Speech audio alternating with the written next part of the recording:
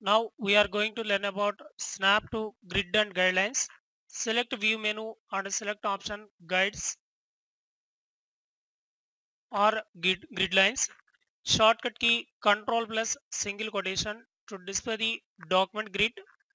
Grid lines is used to draw a shapes along grid line shapes and select this option snap to grid line. Shortcut key shift control single quotation. Select any shape, click on first grid point and drag to next point. Means draw a shape exactly on grid lines.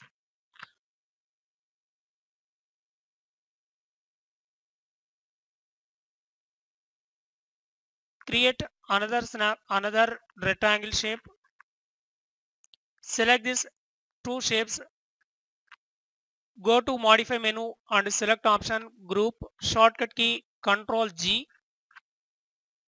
Select any object to move these both objects and transform this first object, automatically transform the second object. Double click on group to display the group edit mode. Select any object and change the position and color and size. Again come back to scene 1 to display the modifies group.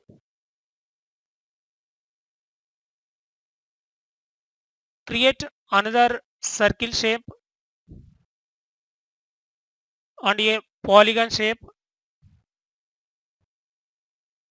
Select this both objects. Again press Ctrl plus G means group selected objects. Place on first group. Select this group.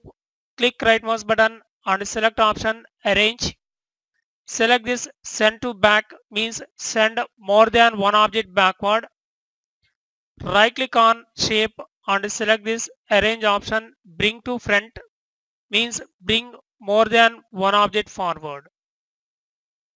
Or use this shortcuts Control plus page up bring one object forward, Control plus page down send one object backward, Shift plus page Control Shift plus page up bring to front and Control Shift plus page down send to back.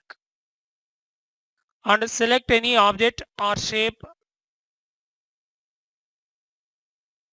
Go to modify menu and select option arrange lock.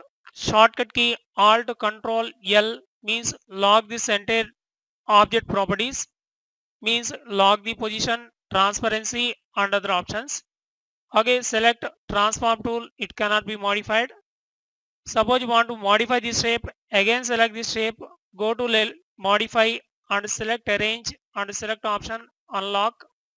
Shortcut key Alt Control Shift L. Again select this object, change the position and scale and other options. Select this both groups and select option modify align means align the entire shapes left edges equally, right edges equally, top edges, bottom edges and distribute horizontally center and vertically center. Select this left edges, shortcut key Control Alt 1 means align this both groups left edges equally and select this both groups and go to modify menu and select option align right edges equally.